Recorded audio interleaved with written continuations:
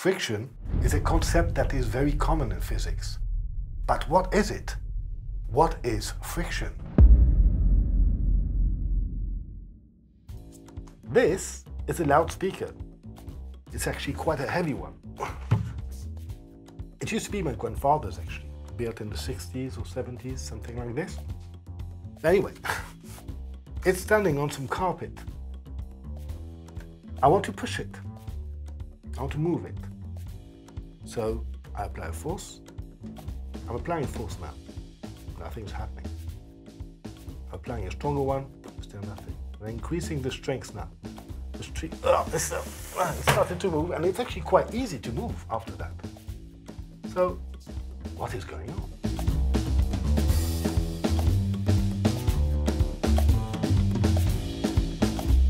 The action is actually occurring at the interface between the box and the carpet. Here I'm representing the bottom of the box, and here I'm representing the carpet. Let's zoom, right? I'm going to zoom on this point. The surface of my box is not perfectly smooth, so it will show up a bit like this, maybe if I zoom. Neither will be the surface of my carpet, which might show a little bit like that. When I move my box, say, like that, with a force, so this thing will move a tiny little bit. It will move until it reaches in contact with that. So I will be in this situation. At this point, there'll be a force of the box on the ground, and the ground will react by applying a force on the box. So if I do the Freebody diagram on the box, there will be me pushing it, and the imperfections of the interface pushing back. Therefore, my box will not move. However, if I increase the force on the box, the force here becomes bigger. And this one would also become bigger unless it breaks. If it breaks, then suddenly it's going to be easier for the box to move. There'll be much less friction. It's like if I'm polishing the ground and the surface of the box. Let's try to represent this phenomena graphically. On the x-axis, I place the force I apply, and on the y-axis, the friction that results. When I apply a small force, I will get a friction of same magnitude but opposite direction. That's why my box is not accelerating, it's not moving. So I can draw a line here with a slope of 1. But if I pass a certain threshold, I apply a force above a certain value, then suddenly my box moves easily. The friction decreases. I've got two zones clearly here, two behaviors. I've got a static zone and a dynamic zone, or better known as kinetic zone. If I'm in the static zone, the friction will be equal to the force I apply in magnitude. If I'm in the kinetic zone, it will be kind of constant. Let's consider this point, the point in between the two zones. We can actually calculate the friction at this point. The friction at this point will be equal to the product of the coefficient of static friction, written μs, by the normal force. We can also find out the friction in the dynamic zone. The friction in the dynamic zone will be equal to the product of the coefficient of kinetic friction multiplied by the normal force. And it makes sense. Imagine if my box was much heavier. In order to get it start to move, I would need to apply a bigger force, right? So that would be extended higher. Makes sense, right?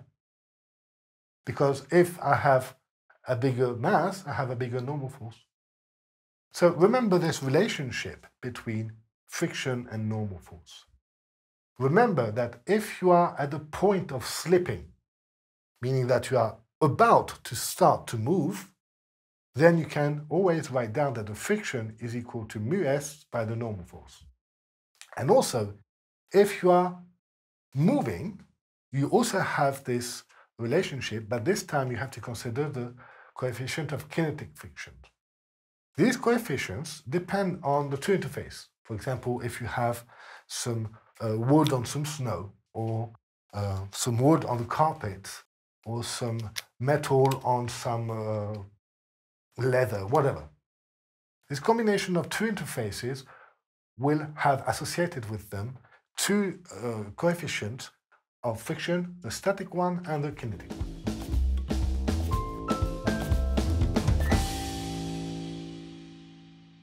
We have a slope, which is making an angle theta with the horizontal. And actually, it's more like a plank, because here I could imagine a lever.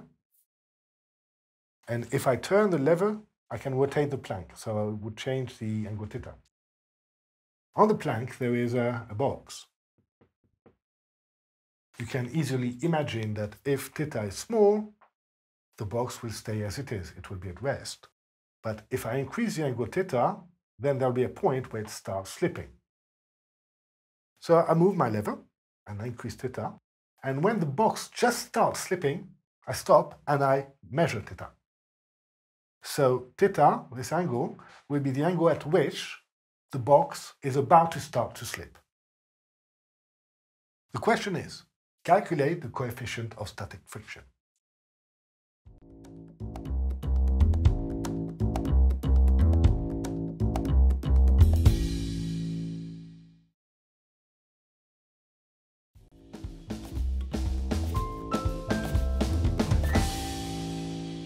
Step number 1, Freebody diagram.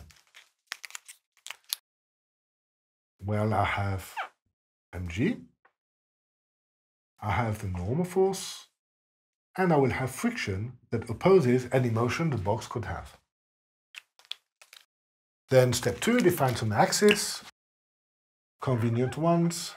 So x-axis, for example, that way, positive along the slope, and y-axis, positive upwards. Good. Step 3, expressions of the net force.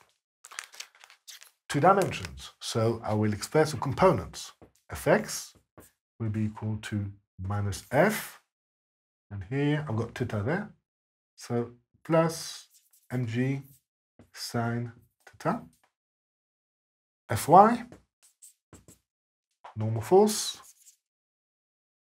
minus mg cos theta. Step number 4, Newton's laws. The box is about to slip. It's not actually slipping right now, so it's still at rest. Not for long if I increase theta, but now it's still at rest. So it's 0. Okay, step number 5 is solve. So that's where you step back a little and you check out the problem, what you're looking for. I'm looking for the coefficient of static friction. What do I know? Is that I am at the point of slipping. Therefore, I can write down that F, the friction, is equal to the product of the coefficient of static friction by the normal force. That is, if I rearrange, I find this is F over N. Now, the relationships I got from step 3 and 4 allow me to find expressions for F and N.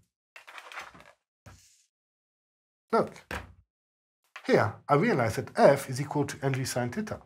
If I put F the other side, I just get this. Same thing for N. If I put mg cos theta the other side, I get N equals mg cos theta. I could substitute these expressions in here, right? Let's do that. Ms equals mg sine theta over mg cos theta.